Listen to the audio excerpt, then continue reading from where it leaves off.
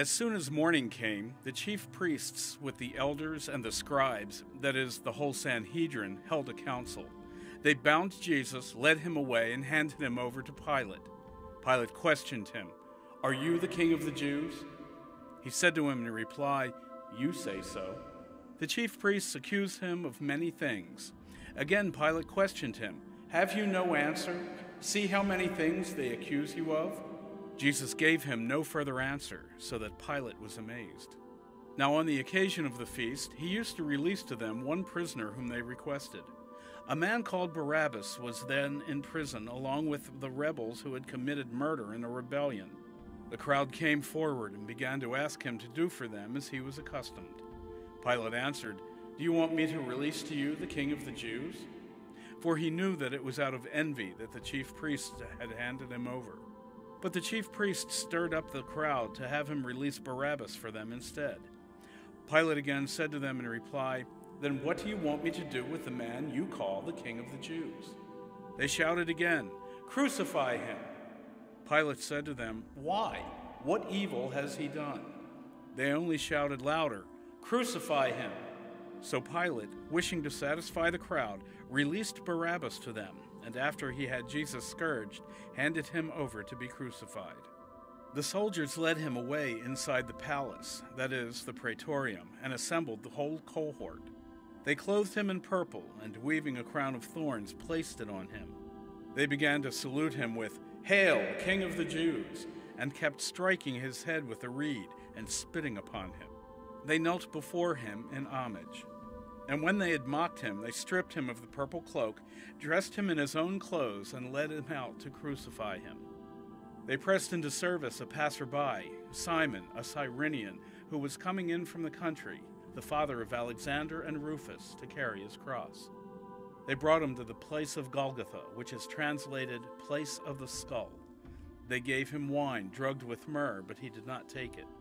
Then they crucified him and divided his garments by casting lots for them to see what each should take. It was 9 o'clock in the morning when they crucified him. The inscription of the charge against him read, "The King of the Jews." With him they crucified 2 revolutionaries, one on his right and one on his left. Those passing by reviled him, shaking their heads and saying, "Aha! You who would destroy the temple and rebuild it in 3 days, save yourself by coming down from the cross." Likewise, the chief priests with the scribes mocked him among themselves and said, "He saved others, he cannot save himself. Let the Christ, the King of Israel, come down now from the cross, that we may see and believe." Those who were crucified with him also kept abusing him. At noon, darkness came over the whole land until 3 in the afternoon. And at 3 o'clock, Jesus cried out in a loud voice, "Eloi, Eloi, lema sabachthani?" which is translated, my God, why have you forsaken me?" Some of the bystanders who heard it said, "Look, he is calling Elijah." One of them ran, soaked a sponge with wine, and put it on a reed and gave it to him to drink, saying, "Wait, let us see if Elijah comes to take him down." Jesus gave a loud cry and breathed his last.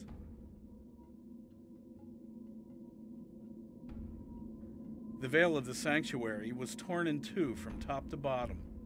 When the centurion who stood facing him saw how he breathed his last, he said, "Truly, this man was the Son of God." The Gospel of the Lord. Praise to you, Lord Jesus Christ.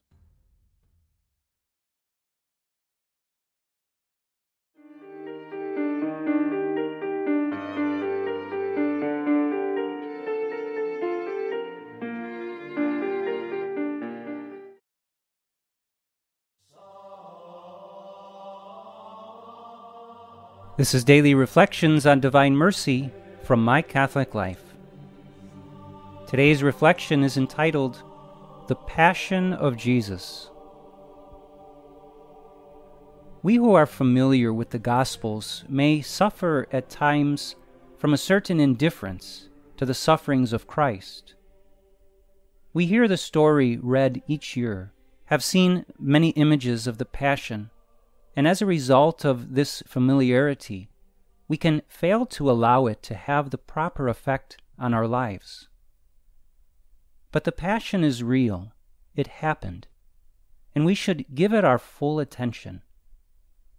Though it may not be pleasant on one level, it is an act of love so mysterious that it requires much grace to enable us to penetrate its meaning and significance in our lives. Every scourge, ridicule, nail, and thorn wounded not only our Lord's body, but it caused excruciating pain to his soul. But every pain that he endured, he took into his heart and redeemed it, offering it to the Father for the salvation of all. We must see this great mystery of our faith and gaze upon it in awe and holy wonder. Have you gazed upon the suffering Jesus? Have you allowed yourself to see his pain and his suffering?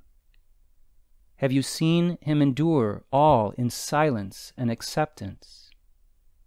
Reflect upon this incredible mystery of our faith this day, and allow yourself to grow in love and compassion for him who endured so much for you. Know that his suffering destroyed the effects of sin and transformed suffering itself into the instrument of his divine mercy. Let us pray. Precious Lord, I thank you for your suffering, for in this act you took human suffering into your glorious soul and redeemed it. You endured the effects of my sin and said not a word. Lord, you paid the price for my sins, and you did so with perfect love and resolve. Give me the grace, dear Lord, to embrace all that I suffer and to unite it to the redeeming power of your holy cross. In that unity, free me from my sins and pour forth your abundance of mercy. Jesus, I trust in you.